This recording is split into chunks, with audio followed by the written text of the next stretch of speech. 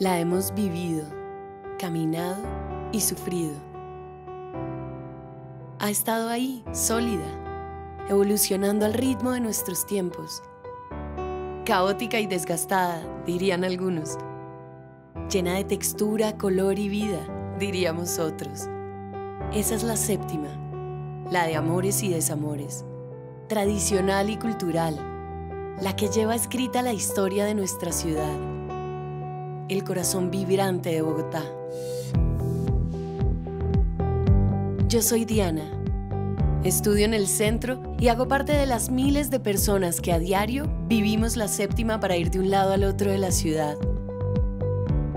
Hace poco me enteré de que van a mejorar toda la séptima, desde la calle 32, donde está el Museo Nacional, hasta un poco más allá de mi casa, en la 200 y pico. El hecho de que mi recorrido pase de 2 horas a 50 minutos me hace pensar que, al igual que yo, estas personas tendrán más tiempo para su vida y sus familias. Mientras voy camino a clase me pongo a pensar, ¿cómo cambiará la séptima?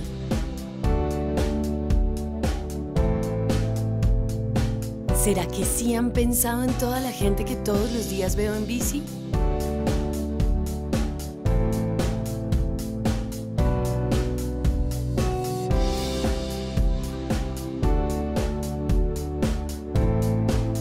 ¿Cómo se verá con el Transmi?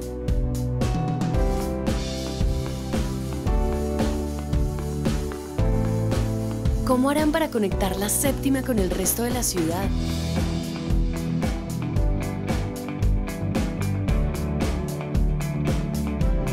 ¿A cuánta gente les servirá este cambio? A mí me gustaría verla más bonita, que la gente pueda caminarla y disfrutarla, y llena de espacios públicos. Dicen que las ciudades son como las células, se mantienen en una mutación constante y evolucionan todo el tiempo.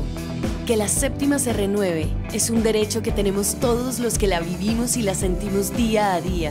Para mí, seguirá siendo el eje vital de Bogotá, con mejor transporte, pensada para el peatón, el estudiante, el que hace deporte o el que trabaja en ella todos los días. Esta es la séptima, la vía que me inspira a seguir amando lo que hago y lo que somos.